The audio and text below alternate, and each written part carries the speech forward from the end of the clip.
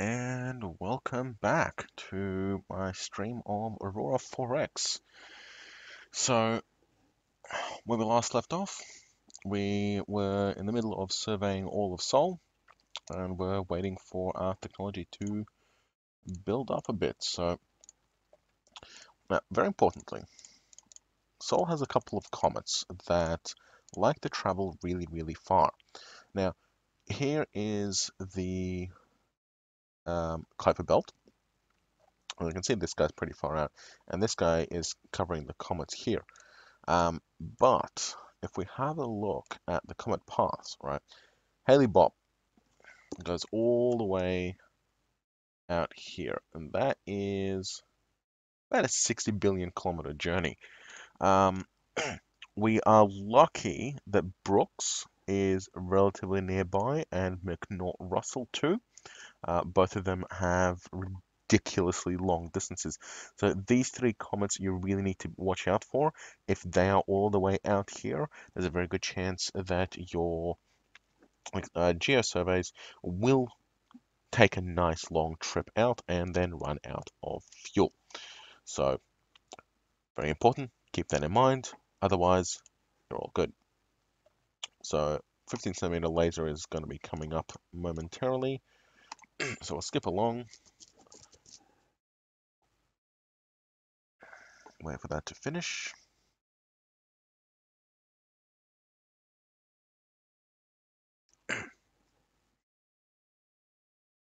Mhm.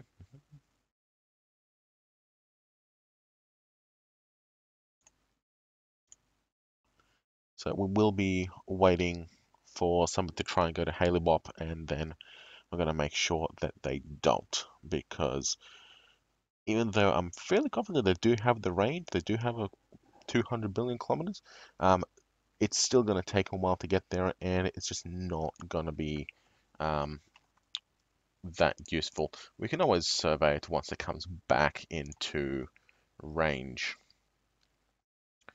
So 20 centimeter, and there we go. Put that in the queue and move along. It does look like things are further apart, so we can actually speed this up a bit, and we're going to do 5-day turns.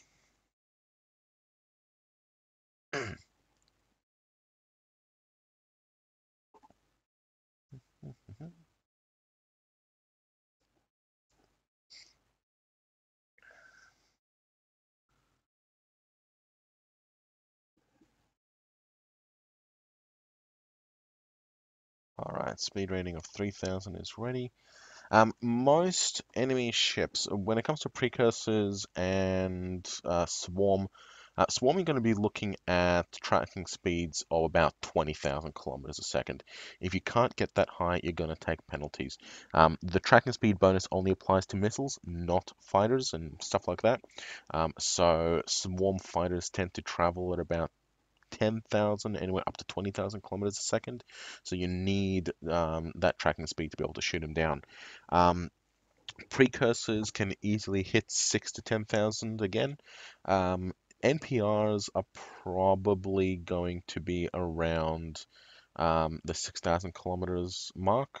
Sometimes they can be lower because the designs are not that great, but you want to be aiming for at the minimum 10,000 tracking speed. Um, Now you can multiply that by 4, so at the moment our maximum fire control tracking speed is going to be 12,000 kilometers. We want to get that up a little bit higher. So next up we have, that's in sensors. Next up we have 4, so 4 is 12, 16, that's 16,000. We're going to want one more if we can squeeze that out. Okay, let's keep going. Let's see how our industry is progressing. Ah, we have unused construction, something finished a while back. We're just going to stop that. Polish off that military academy already. 18th of December, only a few months. That's fine.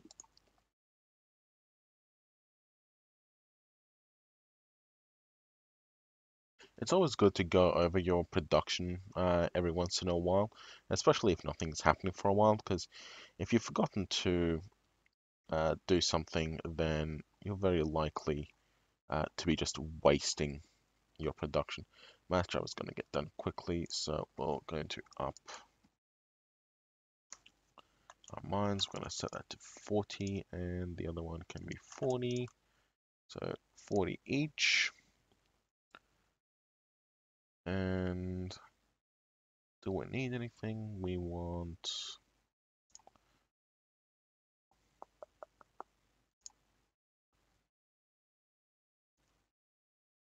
research labs. That's what we want.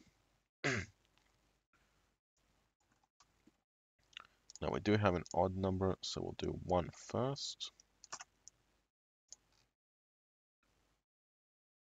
And then we will do, let's go for another 25. So that will give us 50 labs in total. It's going to take it a while, so it's not a big deal. Keep going.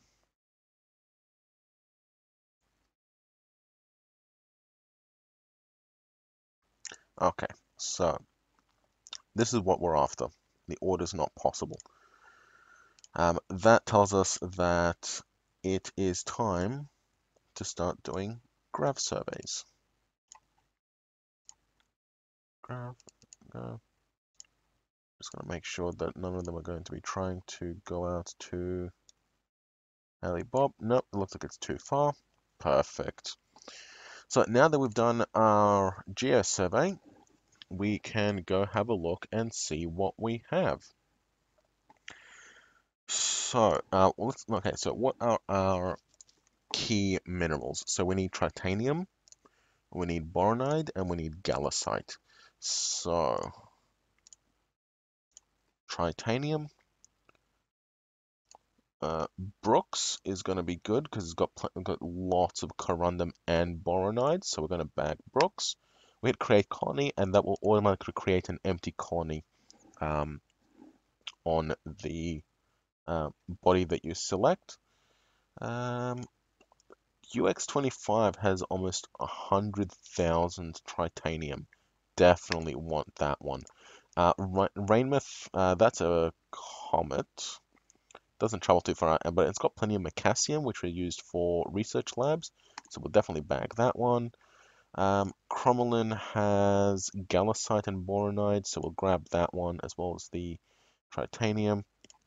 Swift Tuttle, fantastic deposits. Great neutronium as well, which is used for shipyards, so that's very useful. And Sorium is always nice. Solar has Gallicite as well, which we need, so we'll grab that. And McNaught Russell as well. So basically just grabbing all the comets, really. Let's see what we've got for Gallicite. Do we have anything nice? This one here looks nice. Got a good chunk of uranium. Not much of, and not very much of anything else, but it's got a decent amount of everything, which is nice. So yeah, we'll tag that one. Not too much of anything else. Now here we go. Look at that. 300,000 units of gallicite, or close enough to. Definitely want that one. It's 0.8 as well, which is very nice. Neogemin, 68,000. 150,000 uranium, good amount of uranium and corundium and cobalt with good rates. Definitely bag that one. Temple 1 has 22,000 gallicite, but it's also got lots of neutronium and a bit of sorium, which is good. Grab that one. Ganymede, 5 million gallicite. Wow, that is nice. The Vendorite has 3 million, but it's 0.1, so not that great. But the Gallicite is absolutely incredible. We're pretty much never gonna run into engine troubles. There's enough Gallicite here really to run basically create all of our ships using stealth engines.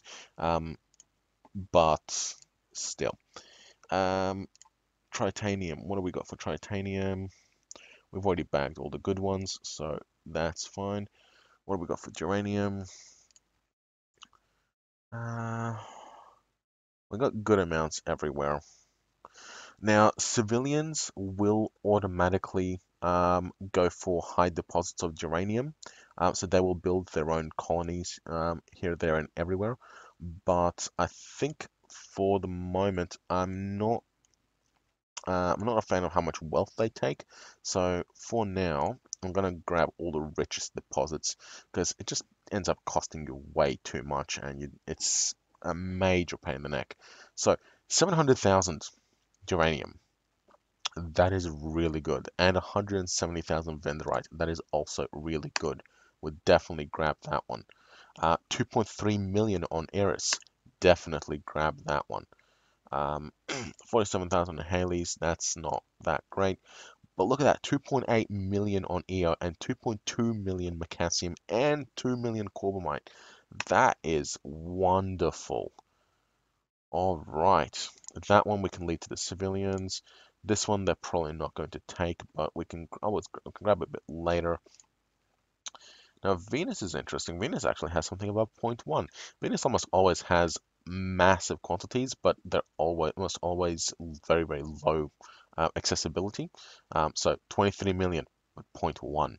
That's going to take forever to mine. Same with all the others. The geranium might make it worth it, but it's not special.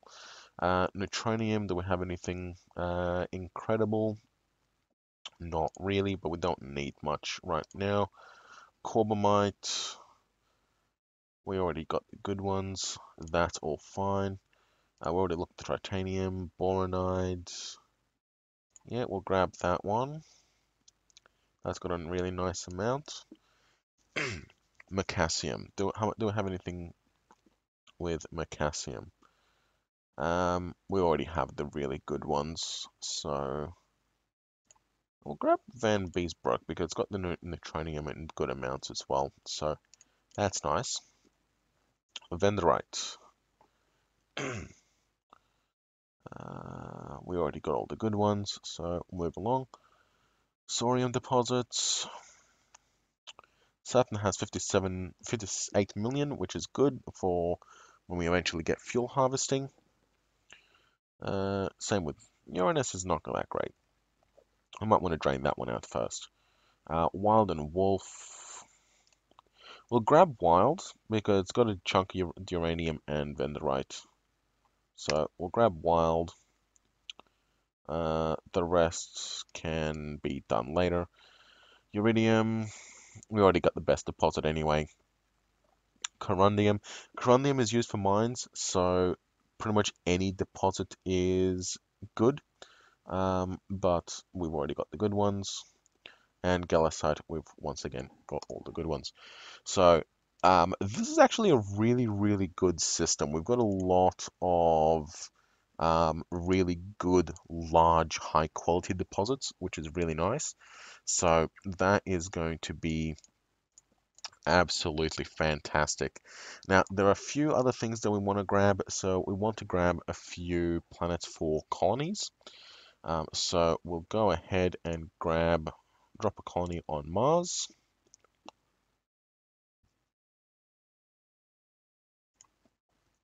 And we'll drop one on Luna.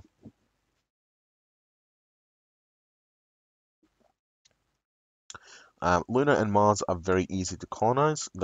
So Mars has a 1.6 temperature factor, and all it needs is a breathable atmosphere and to warm it up a little bit. Luna is pretty much exactly the same. Stick a bit of oxygen, warm it up, and you're good to go. Contrast that with Mercury, which has a surface temperature of 427, so you would have to cool that down by a lot and add in oxygen, which is going to take a very long time. Venus, it might not seem like much with the 17 temperature factor. It's about the same as Mercury, but your atmosphere factor is through the roof. It has an atmospheric pressure 1 of 100. That's 100 times the atmosphere of Earth. If you have a look up here, our population can survive a maximum of 4. So you have to remove 96 atmospheres um, of nitrogen and carbon dioxide out of Venus before you even have a chance of colonizing it. Very importantly, you're going to have to remove more than 96 atmospheres because you have to remove some to make way for oxygen and to make way for any potential greenhouse gases you might need or anything like that. So terraforming Venus is completely impractical, and unless you want to do it as a vanity project, don't even bother. So we've got the two planets that we really like, so we will go ahead and look into our terraforming module. So once we get some labs, we'll go ahead and get that sorted out. So we got mines. We'll wait for these to start to run low a little bit before we start moving mines away, and we will go ahead and let it run.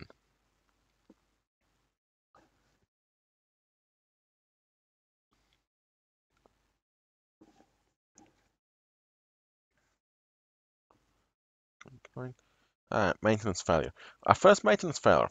Okay, so with maintenance, okay, so it's rolled against its maintenance clock. It's been halfway through its lifespan. It's rolled its maintenance clock, and it's determined that it suffered a failure. It's rolled against the components, and it's the engine. So it suffered a maintenance failure because we have 75 MSP worth of supplies. Then it's automatically repaired back to fully functioning state, and those supplies have been taken away. If we didn't have those supplies, then it would have broken, and because we only have one engine, our ship would be dead in the water. Um, if we then do restock maintenance supplies, we would be able to repair it using damage control, uh, assuming we actually had much of a damage control, which we don't. But the principle is the same. If we don't have enough MSP to repair it at all, so if the maximum storage was below the cost of the repair, then we would have to either tow it back to a shipyard for repairs or bring out a ship with a hangar large enough to dock the entire ship to. Um, unless you have something like that set up, make sure that your ships are capable of repairing themselves. So we'll keep going. All right, near ultraviolet laser. We'll see if we can get ultraviolet. It's only 8,000 points, and we're producing 4. It's a 2-year tech, so that's fine for now. Ultraviolet gets some really nice range, especially early on, so we do want to get to at least that level. Research Brigade Headquarters, that's fine. That's just a logistics guy working. Alright, mass driver is complete. We'll go ahead and shunt some of that industry. Okay, it's already moved to the research lab, so that is fine.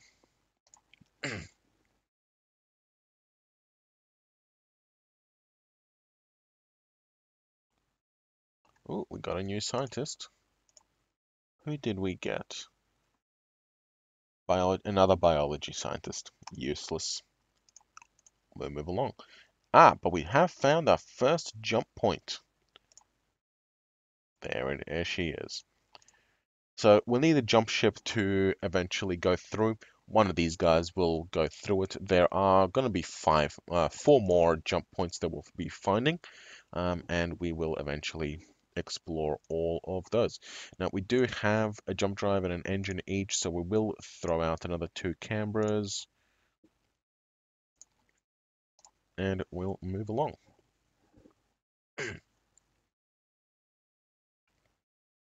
So time, 20 minutes, got plenty. All right, there's a second jump point.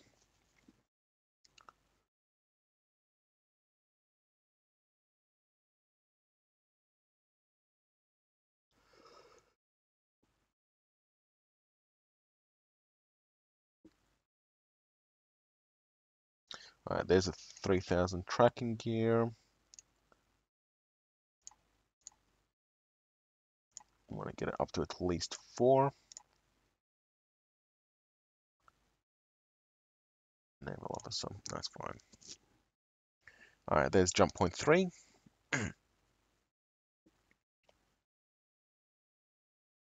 Overall, our explorers are doing a really bang-up job. They're not complaining about fuel. They've got the entire thing scattered out. They've only suffered 1 maintenance failure. They found 1, 2, 3, 4, all 5 jump points. So we'll let them wrap up the grav survey first. There's capacitor, and they're only a little bit past about half their lifespan. So overall, very, very pleased with their performance, which is excellent.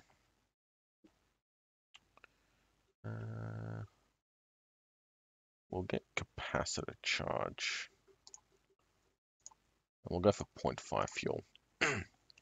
We're going to need very fast ships, so that we're going to need a much higher power modifier, and we're also going to want the best fuel efficiency possible. So we definitely want that fuel efficiency tech. Okay, trundling along.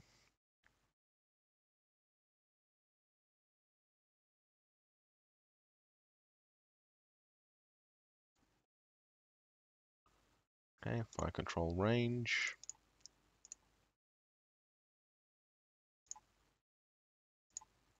Go for 32, that one's not bad. How's our industry doing? Pretty good. Manufacturing is fine. We're getting more and more mines, which is excellent. I've got 123. I think we can start thinking about getting some of our shortages resolved. So titanium is going to be a big one. So let's go find... Here we go. Brooks is lovely. Where's Brooks at the moment? Really far out. Let's not bother with that one. This one has 91,000 titanium. So I think we're going to go for this one. So let's see if we can prompt some of these guys to do something. And we're going to get 50 automated mines. And we'll supply 50 here. And a mass driver as well. We'll see if we can get them to do something. Maybe build us a little ship.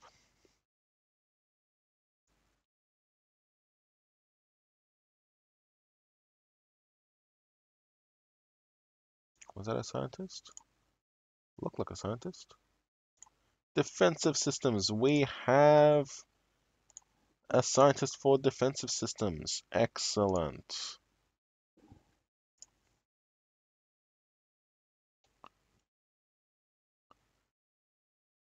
Now, this one.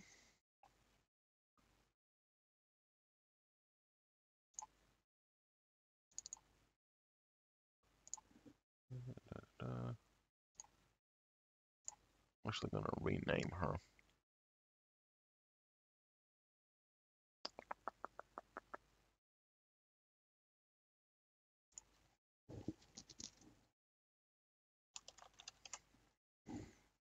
You're welcome.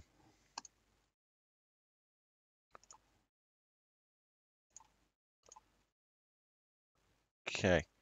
We definitely want to put them to work.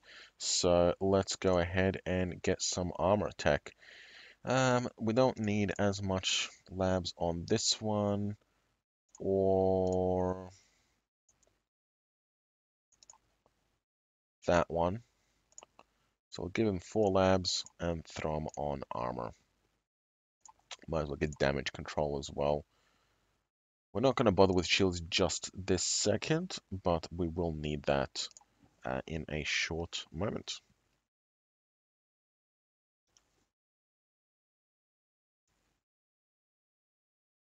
It looks like they're finally starting to complain about fuel, but that's fine. They'll wrap up the last 2 jump points and then head on home. I started to interrupt though. And we got a new census scientist, Anne-Marie Krauss.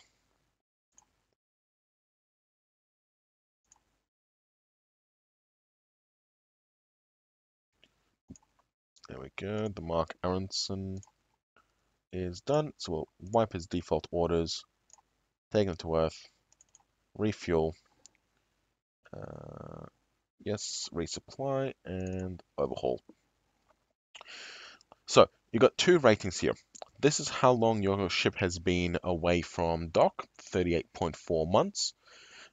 And as long as this is below your deployment time, you're not going to have any problems. As it exceeds your deployment time, morale is going to decrease. It will only decrease down to 25% of your total morale, but it's going to impact every aspect of your at least military ship. Maintenance clock is how many years your ship has been away. So they usually line up. Um, an overhaul will rewind this. So it is possible for them to not line up. So if you go park it above a planet, it will stop the maintenance clock, but it will decrease the crew because they get shore leave. If you have it above a maintenance facility that can support it, it will stop the clock, but you need an overhaul to actually rewind it back down to zero.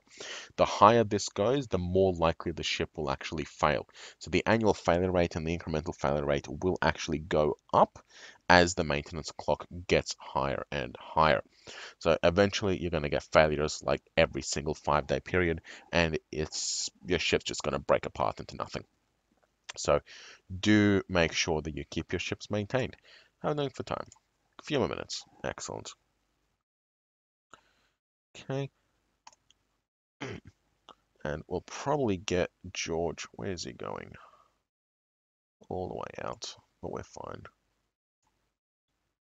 It's using 1% every 5 days.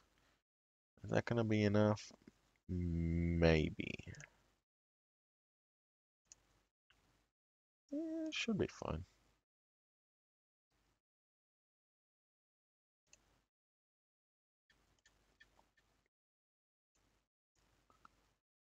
Yeah, the other two are complete.